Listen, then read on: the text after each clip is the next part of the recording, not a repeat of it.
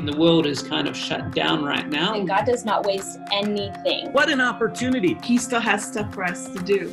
Once our foundation is strong, we can build and build and build. Because we don't fear death. Remain incredibly confident. Lead well. Good things have come out. He will empower you. Come out of the world system. We're called to love God and love our neighbor.